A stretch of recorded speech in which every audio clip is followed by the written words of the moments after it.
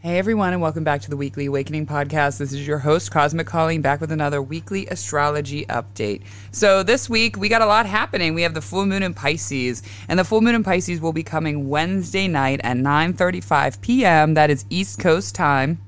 And this full moon will be conjunct Saturn. So the sun will be in Virgo, but the moon will be in Pisces, and the moon will be conjunct Saturn at the time of the full moon. The next day, on the 31st, we're still going to be in that new moon. We're in that full moon energy. And the moon, as it's moving through Pisces, will go opposite Mercury retrograde. We got Mercury retrograde already in 21 degrees. Mercury is flying through Virgo. And then the very end of the full moon transit, the full moon conjuncts Neptune and Pisces on its way out into Aries. So the full moon we're going to be feeling the most on Wednesday night into Thursday morning, but we're still in that full moon energy until the moon moves out of Pisces or moves out of the sign that it was having the full moon in. And so there's really these sort of interesting play-by-play, and I'm going to talk about that. But like I said, the moon's going to be conjunct Saturn, and then it's going to be conjunct Neptune on its way out. So there's a lot happening. I'm excited about this full moon, though. There's going to be pushing through some stuck energy. I'm going to be talking about yesterday, Monday the 28th, Uranus stationed retrograde in the sign of Taurus. And I didn't drop this episode yesterday. I did not sleep. I don't know about anyone else, but Sunday night, the moon moved into Aquarius, which is also ruled traditionally by Saturn, but also Uranus. And I love to give Aquarius a little bit of Uranus energy because I feel like Aquarius energy is very much Saturn and Uranus. And when that happened, I fell asleep fine. But it was like the middle of the night it moved into Aquarius. I woke up at 2 in the morning and I could not go back to sleep. I just could not. I don't know if anyone else had that experience. I know one of my friends had the same experience as well. And so yesterday I did a lot, but it was a little bit, I was sort of out of it. I just was like, I cannot do this podcast episode because I'll be all over the place if I do it. And last night, though, I got a very good night's sleep. So I am here and ready to talk about this. So let's talk about Uranus stationing retrograde and what is going to be happening with that. And I want to talk about a little bit of this past weekend's transits too, with the sun going opposite Saturn.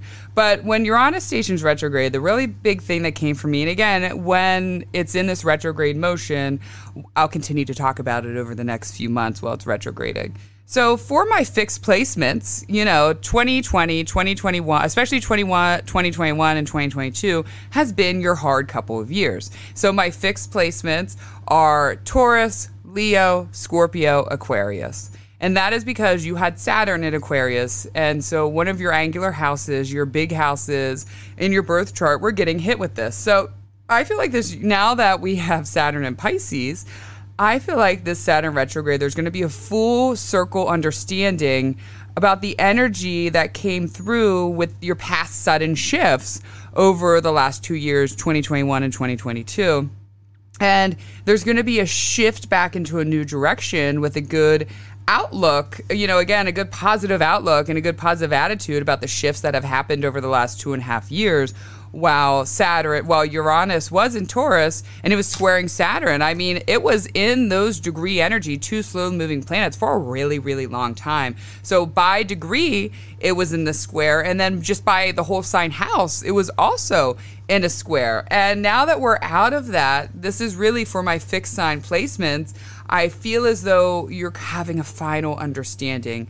And with Uranus, there's sudden shifts, there's sudden plot line, there's things that come out of nowhere that you didn't expect to happen that sort of shifted your lifeline a little bit, your timeline a little bit.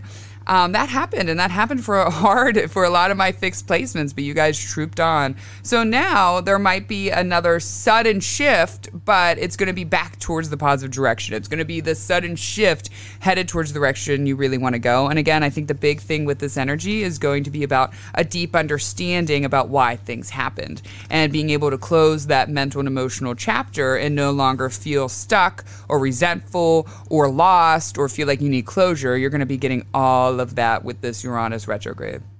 Now, let's talk about my mutable signs, because we're going to hit a lot now that Saturn's in Pisces in so many different directions. And this past weekend, we had the sun opposite Saturn. And this transit, honestly, when the sun goes opposite Saturn, it only happens once a year. It squares Saturn. The sun will square Saturn twice. It will conjunct Saturn, but it only goes opposite Saturn once a year. So it can be kind of a big chart. I mean, a big chart. It can be a big transit. And I don't know about you, but for me, I have a lot of mutable placements. Sunday morning, I woke up feeling pretty good, but also like cathartic. And this is happening in my chart. This is happening in... I have a 7th house, I have a Virgo rising, Virgo moon, and directly opposite is Pisces. In my Pisces, I have a natal Mars on the descendant at 0 degrees in Pisces, where Saturn is currently retrograding and being right now. So again, with this Saturn, we're feeling it, my Gemini, Virgo, Sag, and Pisces people. And for me, since Saturn moved into my 7th house of relationships, I've had some really interesting reflections on relationships. I felt separate from relationships. I felt lost in relationships. I felt, what do I really want when it comes to friendship, when it comes to lovers, when it comes to joy and pleasure, all those things? What do I actually want in someone? And it's been just some interesting shifts, because how it's been playing out is showing me where I'm scared to connect. Where am I scared to have intimacy with people? Where do I run? That's actually one of my flaws, if you can believe I have some. No, I'm kidding. Is that sometimes when the going gets tough in a newer relationship because of my past, I'm talking even friendships, some things that have happened, I have a hard time. I will just run. I'll just be like, okay, well, yep, I'm not going to even try to figure that out. Now, that doesn't go for people I've been friends with for a long time, but it's really just has been coming up as I've been meeting lots and lots of new people. So I came up with this through what's happening with me, but I feel like for my mutable signs, we all are getting some sort of look into relationships. And again, I'm not just talking about romantic. I mean, all of our relationships, everything, every connection is a relationship. And sometimes this really came to me when we make someone the enemy in our head. Are they really the enemy? Or did our mind turn them into the enemy? Correct, right? So when we feel insecure about something and we feel like, how many times have you met someone? You're at a party, you meet someone, and you feel insecure about yourself, and maybe you didn't, that person didn't meet your expectations of how they should respond to you. And then you go home and you start thinking, oh, your head starts making them the enemy. I didn't even like them anyways. I didn't like them. But if you dig deeper, that usually comes from your own insecurity about how you feel about yourself. So you think, okay, so they didn't respond, so they must feel this way. It's almost like we try to predict their mental reasoning, and we have no idea how they even feel about this. And I know I'm not alone here, and I know other people did that. So dig deeper, because I think this is coming up for a lot of people with Saturn and Pisces, especially with the sun going opposite Saturn and Mercury retrograde happening in the sign of Virgo, is dig a little deeper. Is it really just... an insecurity that you feel about yourself? And so again, you make them the enemy based on what you think that they think about you, right? And our brain can be very, very tricky. And the emotions stay stuck in our body and have a physical reaction that tells the mind to trigger a defense plan. When we haven't healed something that's inside ourselves, it says, trigger that defense plan. What do? We're going to make that person the enemy. And maybe they aren't thinking any of those things about us. And for the most part, they probably aren't at all thinking anything about that. They're probably worried about their own insecurities and how they showed up in a relationship. And so it's an insecurity loop. And you need to start telling yourself when you're caught into that, this isn't true, and it doesn't even matter. It is not true. But this really came to me, channeled message this past weekend, as well as just with Mercury retrograde. What are you telling yourself? Again, so when you feel like you're making someone the enemy, is that valid, or is it you? Is it your insecurities? And then if it's like a protective, like if I make them the enemy first, then I can't look at myself and feel like I'm the enemy. Or again, maybe it's just that insecurity loop. How many times are we constantly telling ourselves something that isn't true? A lot. And that's what we're here to work through. That's what we're here to work through on this podcast, is helping break through those mental illusions that we tell ourselves, because most of the time it is never true. You have no idea what someone is thinking. You are only in your head creating whatever you know. So remember that. If you start to think in your head, oh, you know what, they're this, reflect a little deeper and say, am I actually only saying that or feeling that way because I'm actually insecure? And I'm worried that they must think that about me, so I'm going to make them the enemy first mentally. So just dig a little deeper and reflect on that, because we don't ever want to be in that space. But our insecurity loops can be tricky. They can be very, very tricky. The mind is tricky. And my whole goal of this podcast is to help us get ahead of our mind, help us understand our mind, help us gain deeper awareness within that. So now the full moon in Pisces, let's talk about that. We have that coming in, like I said, Wednesday night, coming in hot at 9. What time did I say it was? 9:35 p.m. East Coast time. So we have the full moon in Pisces, and we know where Saturn is. There's a little bit of restricting emotions. There's a little bit in Pisces energy. It can be a little woe is me. It can get a little lost in emotions, can be very disconnect and wanting to disconnect, which is going to be a big theme. And we got the Sun in Virgo. So this full moon's happening within that axis. And so there's going to be a little bit about rationalizing our emotions. Again, when we disconnect or we feel like we have a little bit of an emotional overblow, but the emotional overblow will come more very quiet. It won't be like fights and screaming and yelling like it can in other full moons. This is really going to be like a silent one, where you may detach from someone or something, avoid something or someone, but still be losing it mentally about and emotionally by yourself and within yourself. So there's going to have to be some rationalizing your emotions, kind of like I just said about the insecurity loops. Does this make sense? Is this making sense in my life? What makes sense? There's going to be lies around what your mind tell you based on emotional fiction. And remember, our brains, they trick us into thinking or create a story based on a past emotional thing that maybe happened that gets triggered. Like I had said just previously with, the insecurity loops, with this full moon will be, lies that your mind will tell you.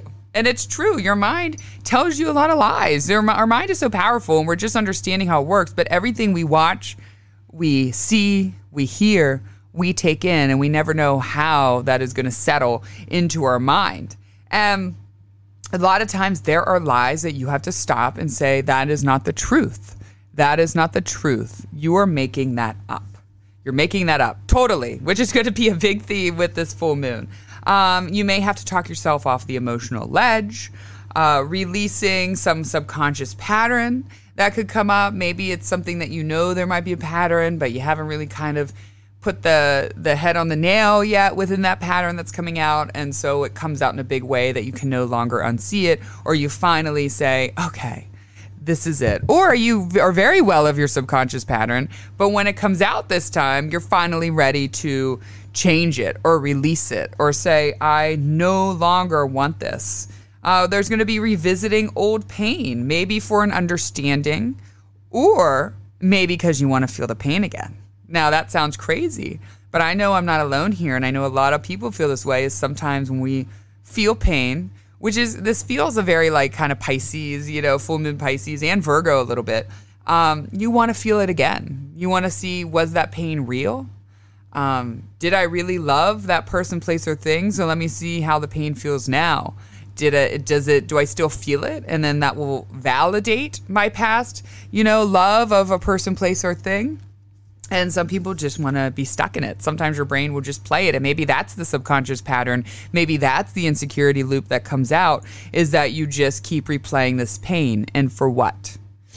Freeing yourself of responsibility or a burden, that really began this past weekend. I talk about it on one of my TikTok videos.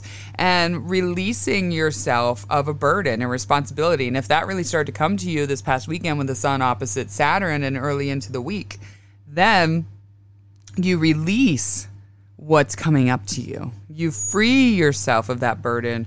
Release the things that you have that you were once responsible for. Releasing, this could also be pushing past your mental limits, but it forces you to make a change. That Saturn rules over our limits, creating limits, bringing limits, and only breaking through the limits when it's working with Uranus or some other planet about breaking through. With this full moon, though, there is that breaking through energy. So releasing the things, your limits, Again, you're pushed past your mental limits. And maybe that's physically, maybe you're doing it on purpose, like a physical activity. Or maybe someone has pushed your limits and pushed your boundaries too much. And now you're making a change. Sometimes it takes us to be pushed very hard to finally say, I'm ready for a change. I'm ready to make a change. I'm ready to do something new. Releasing family identities. Now, I say this because this full moon is going to be conjunct Saturn. And when we look to Saturn, we look to our family karma, our family identities, our family structure, and we're going to be releasing that. This can also be overanalyzing your pain or overanalyzing your family patterns or trauma. Overanalyzing because the sun is in Virgo, so this is also being interacted with this full moon in Pisces. So what is your family pain? What is your family trauma? But there can be a little bit of overanalyzing it with the Virgo. All Virgo energy is all about overanalyzing, overthinking, overwondering, overanalyzing, trying to, I know for myself as a Virgo rising, Virgo moon, I will sit there and make sense of my emotions. I will sit there and play it out over and over and mentally over and over and figure out every little detail until I can finally make sense of my pain. And then that kind of releases it for me. I know that's a very big Virgo trait. It's like, oh, okay, I made sense of it. I understand it. Now I can use it to move forward. So I'll allow that pain to be there, but there's this little bit of overanalyzing it. So don't make yourself too crazy. If you're overanalyzing it and you feel good each time you overanalyze, it's not going to always feel good right away. There are going to be crying and pain and things like that. But if you feel like overanalyzing it is starting to detriment you, then maybe take a little bit of a step back and just do it a little bit, not as much. Stop yourself. But again, sometimes that overanalyzing is needed. And maybe no longer wanting to identify with the pain or a family pain. We can get stuck in the victim mentality. And I think this is going to be coming up a lot too. With Pisces, there's a little bit of a victim mentality that can happen in that energy. So you identify with that family pain. You identify with that. And you say, well, this is happening because of that. Or I can't get intimate with someone because of this. Or my family did that. And there's a difference between explaining and understanding than still identifying and holding on to that.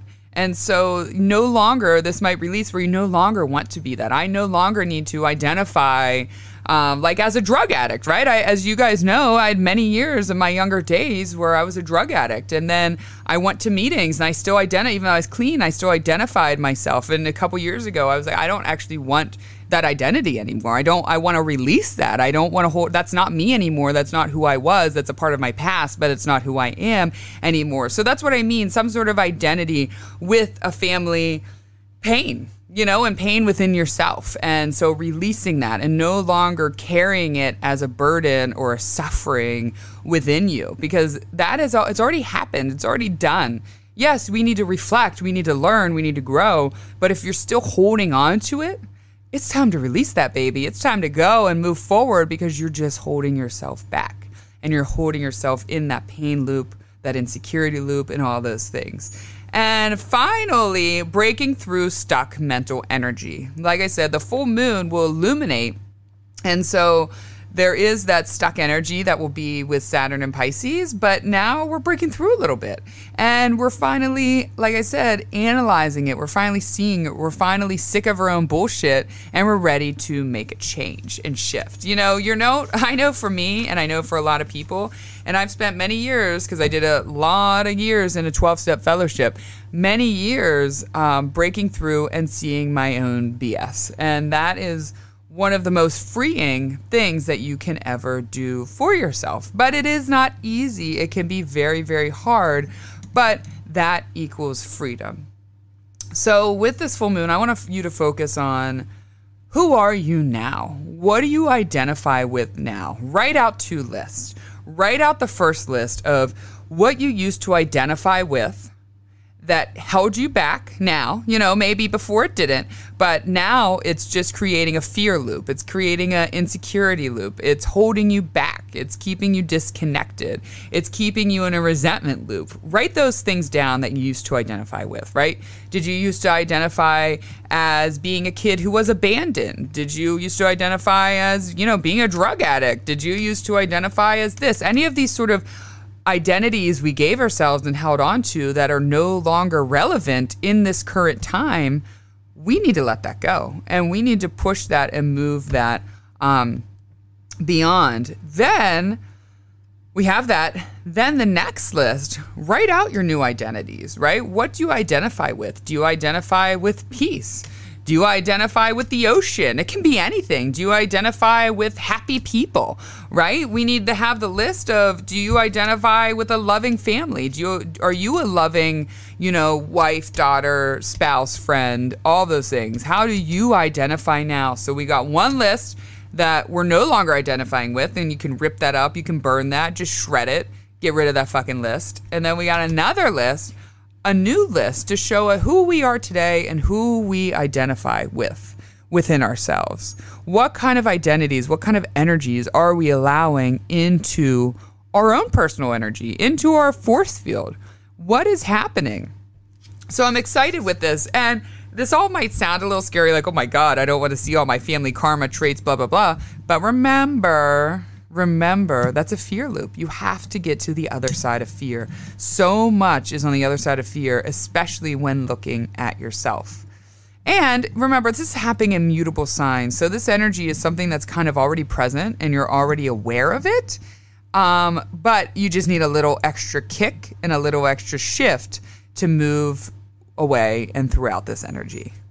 Whew, that's what's happening this week, the big week. My kids went back to school. I know here a lot of people in the Philadelphia area, their kids go back to school this week and some next week. And I hope that everyone is having an amazing year. I wish all of my kids, all my parents on here that listen, I hope that your children have an amazing year. All my listeners that are still in school, I hope you have an amazing year. I know my kids so far, 2 days in, and it's been good. So I'm like, hell yeah, let's have a good week, people. All right. I'll be back next week with an even more episode. Thank you guys. I love you so much. I hope you have an amazing day, and I'll see you next week.